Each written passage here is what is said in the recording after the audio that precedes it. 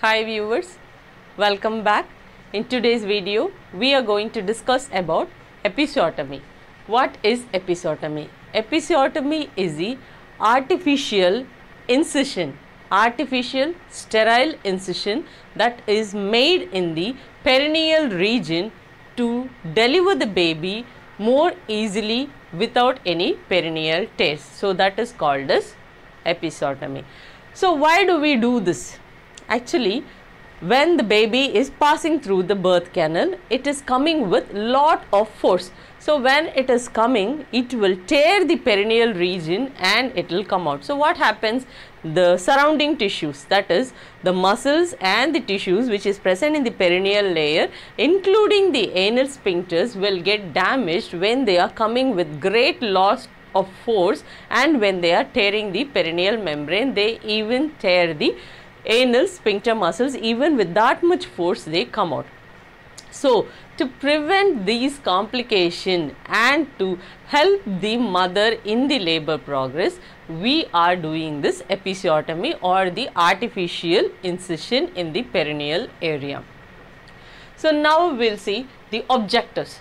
So what are the objectives of doing a episiotomy? So first objective is to enlarge or to give more space, that is like to enlarge the way for the baby to come out. So that is our first objective.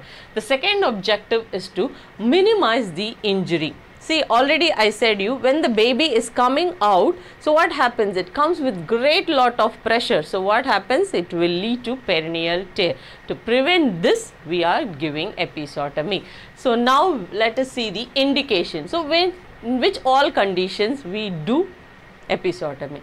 See, actually it depends upon the hospital policies, the obstetricians and the condition of the mother when we are giving an episiotomy. See, there are some hospitals which prefer episiotomy than perineal tears, and there are some institutions which prefer perineal tear than an episiotomy. So it varies with the institution. So wherever we are placed, according to the institutionalized policies, we have to follow. See, episiotomy is the best procedure instead of a perineal tear, because already I said you, when perineal tear is happening, it is going to damage many muscles and like sphincters and like surrounding tissues. It is going to damage. To avoid this only, we are going to give episiotomy. So it is a good method of conducting delivery. So the first indication is anticipating a tear. See, sometimes for a big baby, twin pregnancies, expected obstetrical emergencies, sometimes like you expect for an instrumental delivery, your forceps, ventouse, in all these cases you will be expecting the perineal area to be little more open. So at that time you give an episiotomy. And then coming to inelastic perineum. So inelastic perineum is like rigid perineum, we say, where the muscular like rigidity is present and it is not like permitting the perineal stretching. So at that time there may be a requirement for episiotomy. And then we have manipulative deliveries. So I said, like, in case if you want to conduct a forceps or a ventouse, or otherwise maybe there is a shoulder obstruction, in all those areas you will be doing an episiotomy. And to decrease the second stage of labor, to fasten up the second stage. See, already we have discussed in twin pregnancies and all, like polyhydramnias, in all those areas where you want to fasten up the delivery process. At that time you will be using episiotomy to deliver the baby more easily and comfortably. And then we have fetal distress. Suppose you think when the baby is passing through the birth canal, you are assessing the fetal heart rate and the fetal heart rate is coming down. So at that time, to prevent asphyxia, in all those conditions you will be giving an episiotomy. So the indications include the anticipating tears, inelastic perineum, manipulative delivery to fasten up the second stage of labor, and in case of fetal distress. So in all these conditions you will be giving an episiotomy. Then we will see the timings of episiotomy, that is when you will induce episiotomy. Episiotomies are given when there is full contraction, when there is bulging of the perineal region. So usually before the stage of crowning, you give an episiotomy cut. Okay, so that is when there is a perineal bulge, that is when the perineum is becoming thin, stretching, and the head you are able to see near the perineum, okay, where crowning is taking place. At that time you will be giving, when there is a full contraction, at that time you give an episiotomy. So for episiotomy you will be using the episiotomy scissors. So I will be like putting a video showing the episiotomy cutting as well as the suturing of the episiotomy wound. Okay, in the further videos you can see. Then comes the types. So usually we have 4 types of episiotomy episiotomy. So 4 types. The first one is the median, mediolateral, lateral and J shape. Median is the a incision that is made from the center of the forechair towards the posterior region. So towards the posterior region, straight down you will be giving around 2.5 centimeter, that is your median suturing. And then comes the mediolateral. Mediolateral is again you start from the center of the forechair and you will come laterally, that is around 2.5 centimeter you will come laterally. So you start from the center and end laterally, that is your mediolateral episiotomy. And then we have lateral episiotomy, which is 1 centimeter far away from the center of the forechair. So 1 centimeter far you give a right or left cut. So that is the lateral episiotomy. Then finally we have the J-shaped episiotomy. So where J-shaped episiotomy starts from the center of the forechair, you come straight and then you will take a 5 o'clock or 7 o'clock position. So that is called as J-shaped incision. So we have 4 types: the median, mediolateral, lateral and the J-shaped incision. Then coming to the repair. Okay, so incision we have given and we have delivered the baby. The next step is the repairing of the wound. When does this repair take place? So again, the timing of the repair. So usually the timing is like once the delivery is over, the baby is taken out, the placenta is removed and you have cleared everything. That is like you swipe the perineum. That is like you have to put your hand inside the uterus and you have to see whether any clots or bits or membranes or anything which is present inside the uterus. So everything you will clean off, swipe everything and take it out. Then finally you can place a pad. Okay, so vaginal pad you can place inside the uterus to control the bleeding. Okay, because it is a fresh wound and definitely it will be bleeding. Okay, so and just now the delivery is over, so you will be having bleeding. So what you have to do is vaginal pack you have to keep it inside, which will control the bleeding episode. So once the pack is kept, you take a sterile pad and you with an antiseptic solution you have to clean the complete area. You have to wipe it off, everything, the blood, the bits and all the meconium, vernix, everything will be there. Okay, so everything you have to wipe it off and you pour antiseptic solution over the perineal region. Make the area more sterile. Use a sterile cloth and you show the episiotomy wound so that you are able to see the episiotomy clearly. Then you start with repairing. Okay, so preliminaries. When we come to the preliminaries, you are going to keep your sterile tray, that is your episiotomy tray will be ready. So from that tray only you have taken out the episiotomy scissor and you have cut. So now from the same tray you will be using the sterile solutions, the sterile pads, the vaginal packs you will be keeping it inside, the vaginal pads you will be using to clean the perineal region, your artery forceps, thumb forceps, suture materials, absorbable, non-absorbable, everything will be ready inside that episiotomy tray. So that is with your preliminaries.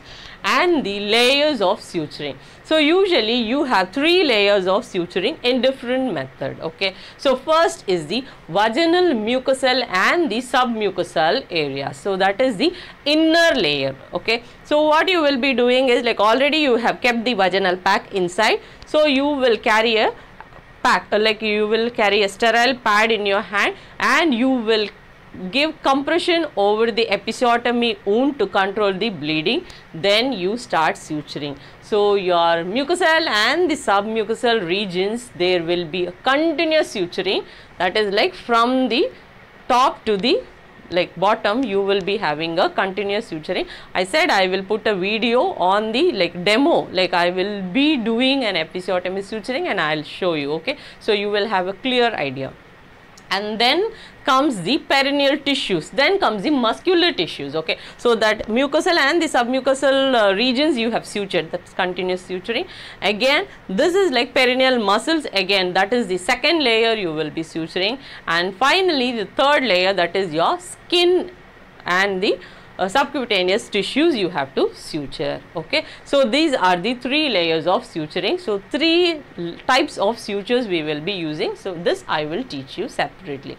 And then the post-operative care. So once the episiotomy suturing is done, again what you have to do, remember you have already kept the vaginal pack inside. So you have to remove that pack and then only you have to leave the mother, or otherwise the mother will go in for infection. So what you have to do is, once the suturing is over, take a sterile pad again, wipe the area with the sterile solution and then see for the wound. Okay, give mild compression and see whether there is a bleeding or whether something is there inside. Then put your hand into the vagina, take the vaginal pack and see whether there is bleeding or not. Let the mother stay back in position for few minutes and then only you will leave the area for cleaning. So then comes the post-operative care. So once the suturing is done, you have to check the wound daily whether the wound is healing or not. Okay. So what you have to do, you have to instruct the mother that every time when she is going for the toilet, so every time when she is using the restroom, she has to wash the perineal region first and then the anal region. So it is always the front to back method you have to teach for washing. What is front to back wash? So front is the vaginal region, back is the anal region. So the first wash must be in the perineum and the second wash is in the anal region. So the organism from the perineal region will go to the anal region, which is already having microorganism, but now the wound is sterile, and in case if you are washing from back to front, what happens? You are carrying the microorganism from the anal region to the perineal region, which will cause infection to the mother. So teach the front to back method of washing.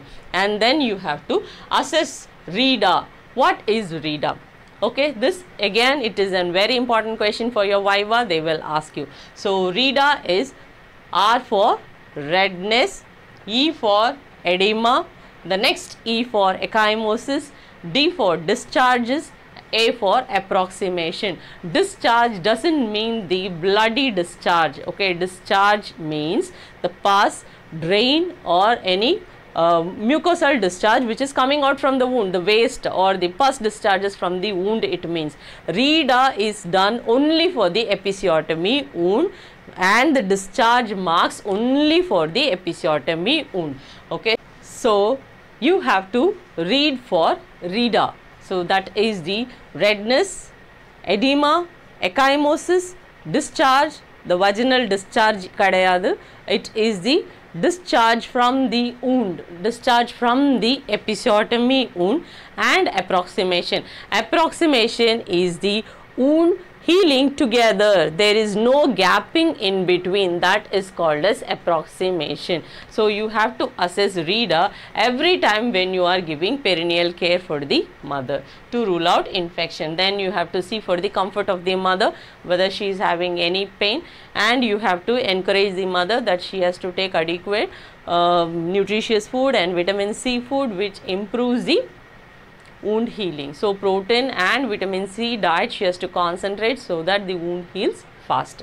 and you have to tell the mother like she has to do like perineal stretching exercises, like that will hold strength of the perineal muscles. Okay, then ambulation. So ambulation, it is not a great task for the mother after a normal delivery. So like when the mother, like within 5 to 6 hours, like as soon as the mother is comfortable, she can definitely go in for a walk. Okay, you can, with the support, you can make the mother walk, and like when she is feeling comfortable, she can even walk by herself without any support.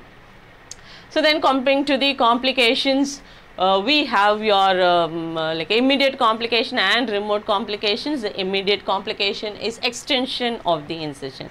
See, now already we have given an episiotomy, and now when the baby is coming down, sometimes what will happen, the episiotomy wound may extend, it may tear once again. So always see to that when you have given an episiotomy, always have a perineal pad supporting the perineal region. So when the baby's head is coming out with the big force, your support, the perineal support will control the force, and it will prevent the perineal tear even after the episiotomy. Then we have vulval hematoma. See, vulval hematoma, in case when we are suturing, if it is not done properly, it leads to hematoma. So it is definitely the role of the midwife to see carefully you don't put any complications on the mother. So the mother must not have any hematomas. If there is hematoma, it is definitely our fault when we are suturing the wound. And then infection. So again, you have to maintain the sterile equipments when you are giving episiotomy, and when you are suturing, and when you are providing perineal care in the further postnatal days. Then we have wound dehiscence. Wound dehiscence takes place when there is an infection. So when there is an infection, when there is a sepsis, there may be gapping, so which may cause wound dehiscence. So in these type of cases, you may need a resuturing. Sometimes this happens even when the mothers are obese, when the perineal muscles are very thick. All these regions, it can happen it again. So you will be doing a resuturing. So this is with the immediate complication. The remote complications are dyspareunia. Dyspareunia is nothing but, so what we say is like it is painful intercourse. So that is like the mother in the future days, like after her wounds are healing, when she is having physical contact, at that time she may have pain in the perineal region. So that is called as dyspareunia, and we have chance of perineal laceration. So already we said, like in case when there is delivery taking place, that time also there may be a perineal laceration. Even in the future days also there may be perineal laceration. So with this we complete episiotomy. Only the demo of episiotomy is pending, that I will tell you in the next video of suturing. Okay, so in today's class we have discussed the objectives, the indications, the timings of episiotomy, the types, repair, the post-operative care, and the complications, both immediate and the remote complications. Hope you understood the class. In case of any doubts, kindly comment me in the comment box, and if you want any topic, that also you can send a message in the comment box. Take care. Bye.